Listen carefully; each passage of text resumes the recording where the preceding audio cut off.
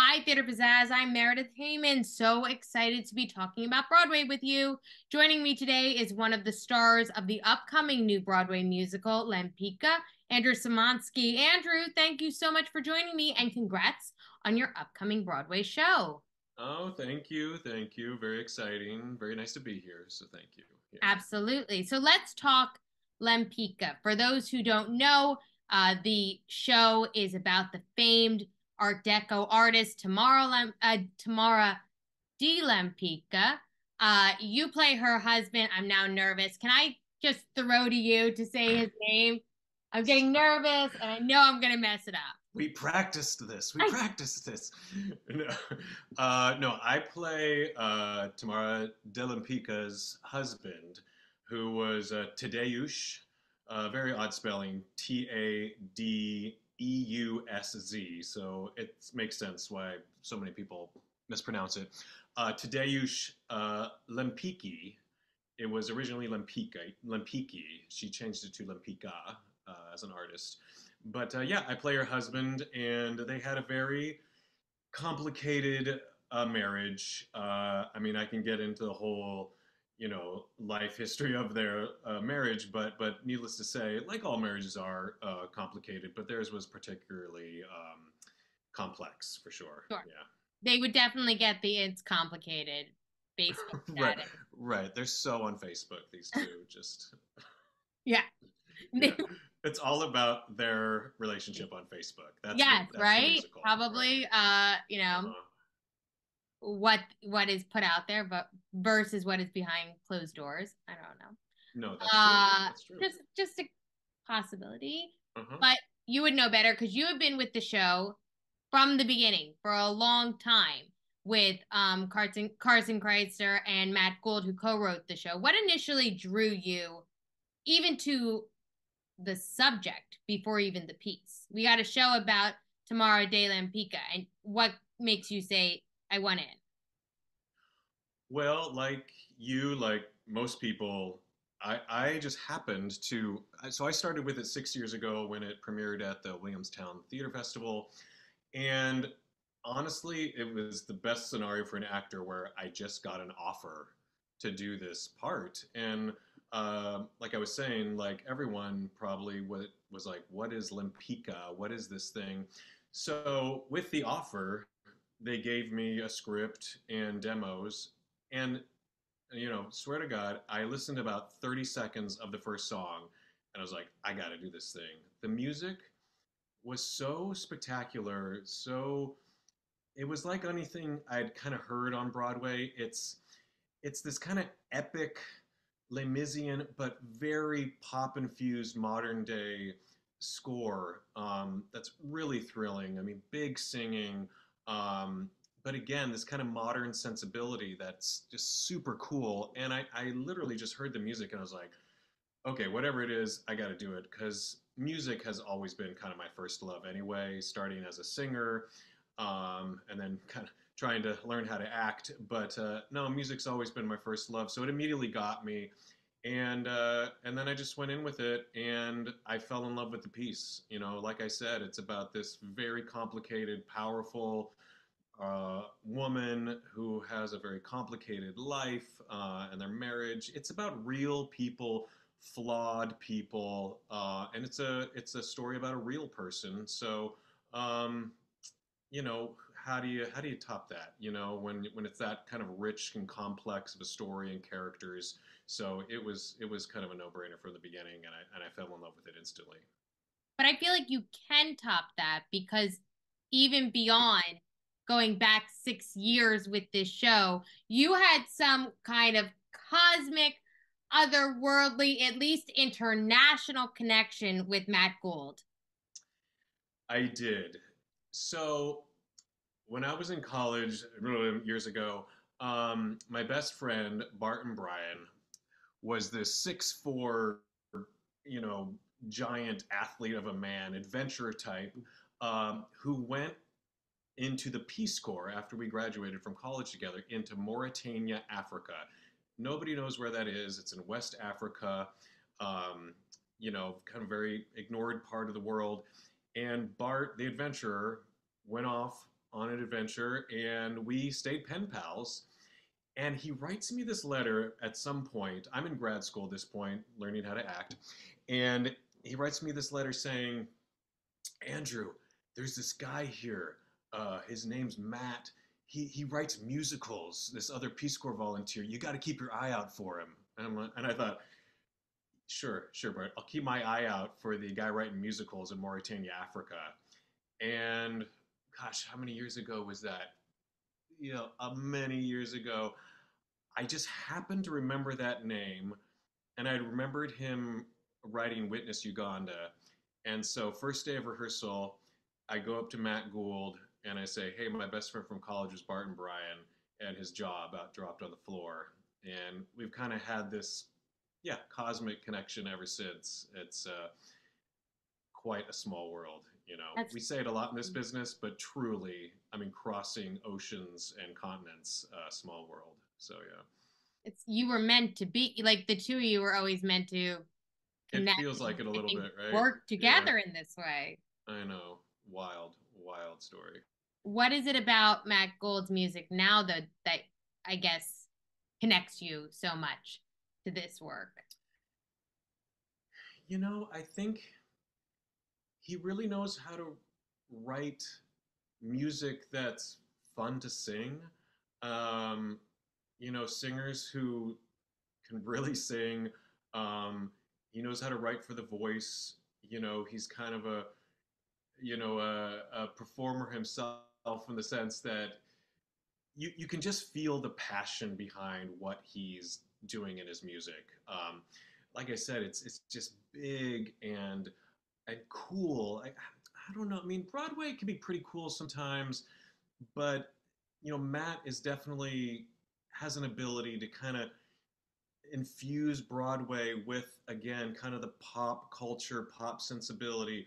What we hear on the radio is like what we're going to hear in the show in many ways, and I think that's really exciting. It used to be like that a lot. You'd hear the Broadway standards on the radio, all the big stars would sing them, and I feel like this is kind of the new version of that. Hmm. It's just an exciting, really exciting score and piece about a woman who I think kind of transcends time.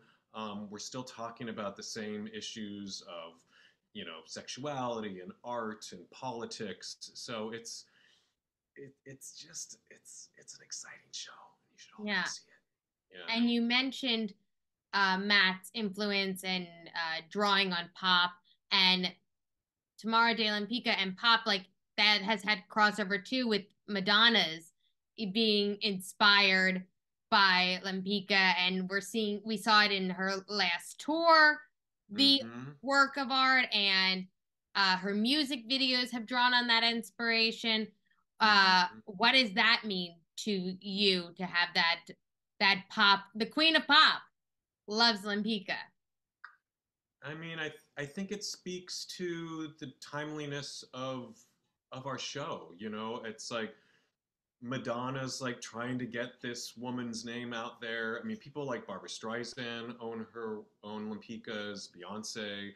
So, I mean, people in the know about this woman, and so I'm hoping this show is kind of like let's let the world know about this woman and her art and her life, which are both equally amazing. So Now, is Lempicka one of the first big Broadway productions that brings you back to New York since the pandemic? You were in Salt Lake City for a bit. So is this one of the first work uh related things that is, bringing you back permanently to the city? yeah, yeah, a lot of strange things happened during the pandemic, and one was that my my wife and 6-year-old and I all ended up in Salt Lake City for about the last 4 years. My wife, Kate Reinders, was shooting a show, High School Musical, the series.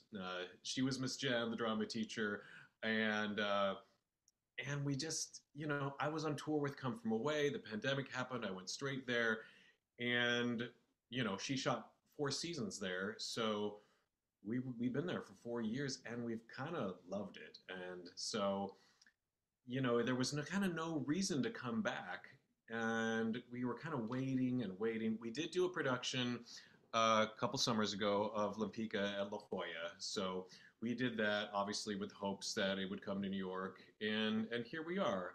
I mean, I've been back and I've visited. I've done a couple readings and I did a concert at Carnegie Hall my first time, which was amazing last summer. But no, to be back on a permanent basis to a place that I've lived off and on for 15 years or so is wild. It's like I have to get my walking legs back under me again. I mean, it's a real thing.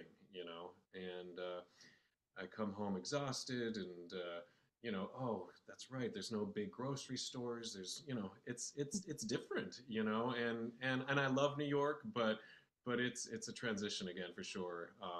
But what better reason to be back than a Broadway show, of course. So Absolutely. And I feel like I kind of want to backtrack a tiny bit, but you've spoken about your connection to Lempicka and to the art and just this work, but your connection to your character, which I'm now just too afraid and embarrassed. I'm going to butcher his name again. I can just be cool and call him Lempicki. I got that part down. But or you could embarrass yourself. I knew what Tadeusz. Think today. Think the word today, and then oosh. Tadeusz. Oh, Tadeusz. Okay, I got it. Perfect. Tadeusz. I made it more complicated. Story of my life. Right. Yeah. Overthinking. All right. So connecting with Tadeusz Lempicki. How are you finding that? He's kind of a man of his time, an aristocrat in a fast-changing world. What happens is they have to escape the Bolshevik Revolution. The aristocrats are kicked out of Russia, and they escape to Paris, destitute, and he finds himself in kind of this art world. Not among his people, his life, his land.